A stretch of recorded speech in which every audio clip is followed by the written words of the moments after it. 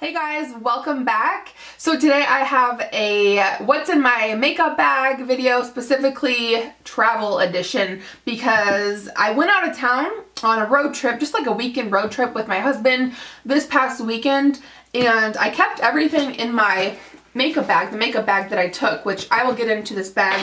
I've been using this bag for like a couple years for traveling, makeup travel purposes.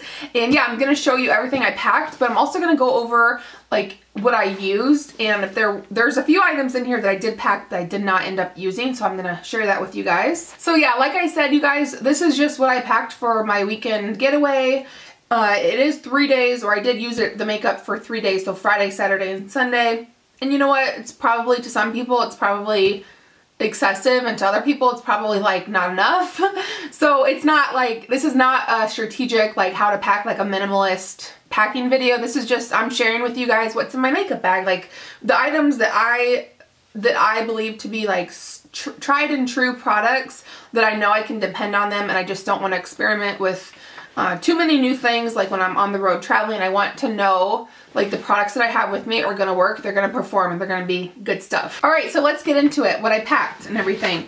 So this bag is by Bagalini, and I've had it I think for a couple of years now, and I love it. It's amazing. I think Bagalini has really quality bags, but the price point is really affordable.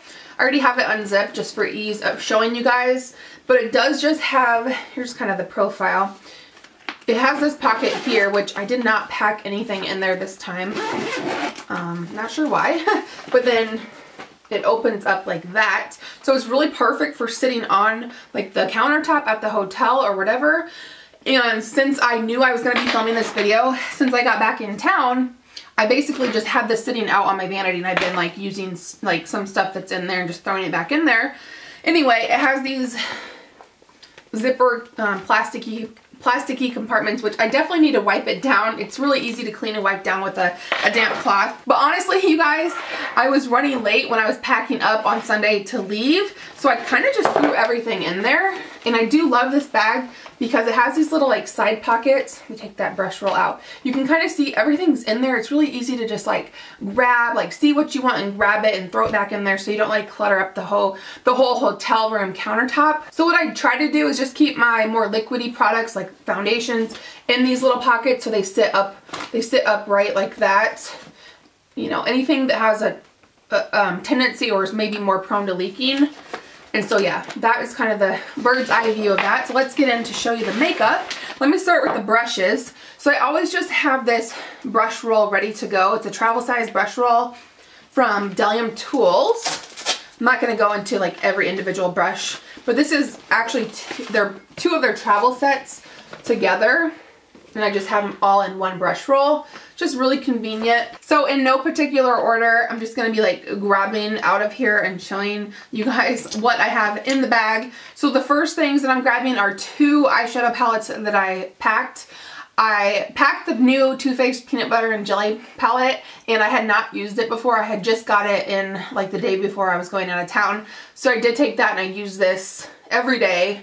And I'm wearing it today as well, and I love this. It's great. But I did just decide to take an old palette that I just do not show enough love, and I don't even know if I love it that much. And it is the Urban Decay Naked One palette, the original Naked palette, which looks like that. And honestly, the only color that I used was Virgin as a highlight, because this peanut butter palette doesn't have a shimmery highlight, so that's all that I use. I don't even know if I'm going to hang on to this, just because I honestly haven't used it in like a year. What's the point of having it, right? So next I have a mini or travel size MAC Fix Plus, which I definitely did get use out of. I use it to not necessarily set my face, but to take away the powderness of the face if it got too powdery, you know, as you would do with the Fix Plus, and also just like to refresh my face.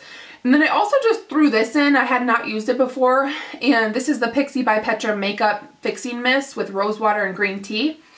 So I actually just used this a couple times like during my skincare routine. Not necessarily related to makeup, but I did use it a couple times just to kind of spritz on, and I liked it. It's nice and refreshing. It has a really nice scent to it. I do clean a beauty blender. I just like to make sure it's clean before I go, and then I can get a couple uses out of it. without cleaning it. Because ideally I do like to clean my beauty or my sponges every time I use them because it just kind of grosses me out. But anyway, yeah, this is the main tool that I use to apply my foundation, so I definitely got some use out of that. So next I packed the Hourglass Ambient Lighting Powder Palette, which comes with these 3 here. And I just threw this in there because I wanted to just dig in and use it because I honestly do not reach for this when I'm at home doing my makeup, and I don't know why. I think it's just because I haven't found the exact way that I like to use this, that I prefer to use it. But how I used it this weekend is I just kind of swirl these 2 lighter colors together to kind of set my whole face with. And then I used this one as a bronzer, actually, just kind of around the outside perimeters of my face. And it was very, very beautiful, very subtle, but just perfect for like a more natural makeup day. So I don't know what I feel about this palette. I kind of regret purchasing it. Not that this is a video, like a regrets video, but I just don't use it as much as I should for how much it cost.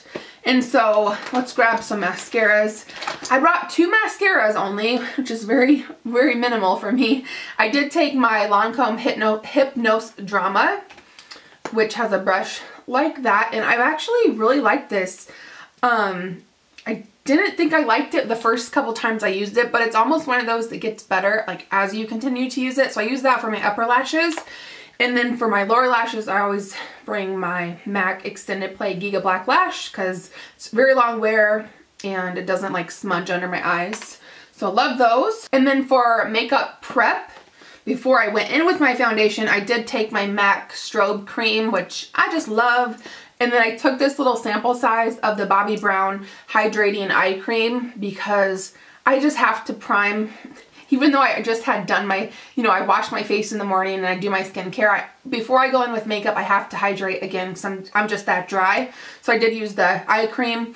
And then for a primer, I just brought the Too Faced Hangover RX, which I thought would be perfect. And it was perfect for traveling because I feel like I get extra dehydrated and my face gets really, it just, travel face. Basically, my skin can use all the hydration and extra oomph that it can possibly get. So the Hangover RX is nice because it's very satisfying and just adds like a little bit of moisture back into your skin.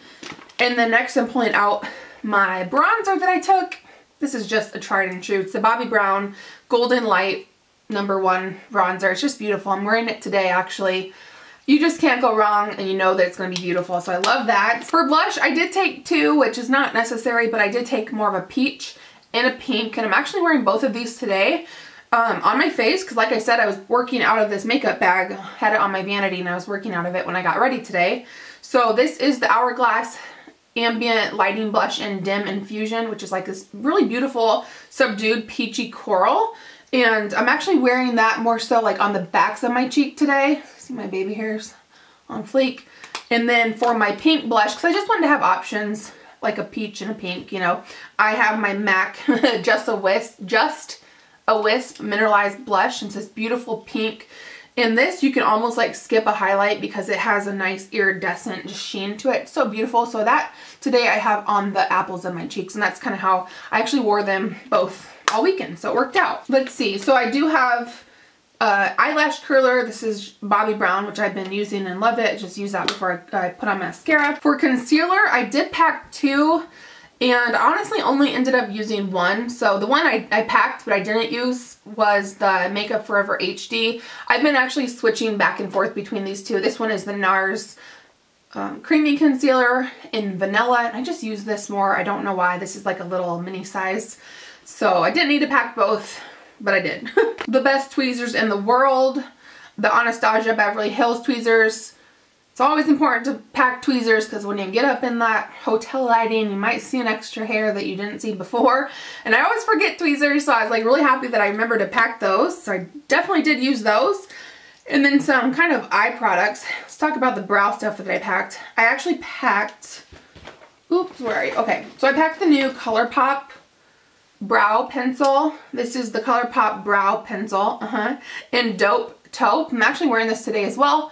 And I use this all weekend. So yeah, I didn't really need to pack this other one, which was the Anastasia Medium Brown Brow Wiz. I'm just trying to use it up because it's not really my perfect color anymore.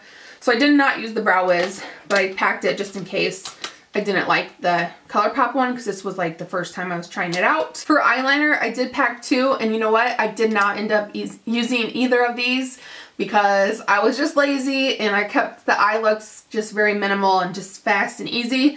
But I did pack 2 of my all-time favorites just because I know that they would have worked, they would have performed if I did use them. So I have the Marc Jacobs Highliner Gel Eyeliner, which is like a pencil crayon that I use in my lower waterline, in the beautiful bronzy brown color called Rococo.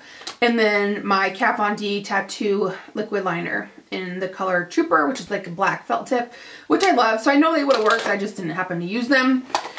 And then I did take, for like a color corrector, my new Becca Backlight Targeted Color Corrector in the Papaya, the red shade. And I did use this. I've actually been using this every day that I wear makeup, and I really enjoy it. I think it's really amazing for color correcting the under eye discoloration. For foundation, I'll do this first. I took 2 just because I wasn't sure what I wanted to use. I ended up using the NARS Sheer Glow Every Day. This is in the color Gobi. It's just so beautiful. It looks like skin, like my freckles still peek out, but it still, you know, makes my complexion look uniform. You cannot go wrong. It's just such a beautiful foundation. And then I always like to travel with this just in case. This is the Estee Lauder Double Wear Light Stay in Place Makeup. I have mine in the shade Intensity 0.5. I love that it comes in a tube, but this is a more sheer to medium coverage. I don't even think you could really build it up to a full coverage, but it's so long wear because it's a double wear. So when I'm traveling and I know that I'm going to be putting on my makeup, usually early in the morning and being gone all day without a lot of touch-up time, I love mixing this in with any other foundation that I might travel with because it really helps prolong like whatever other foundation you're using when you mix that in. And it comes in the tube so it doesn't break. It's great stuff. But I didn't end up using that. I just used the NARS Sheer Glow. And then last, I just packed this little deluxe size of the Laura Mercier Highlight 01. It's the Matte Radiance Baked Highlight, which is basically just a very beautiful, natural, subtle highlight. I love traveling with this little one. I always travel with this because it just looks beautiful. You can't go wrong with it.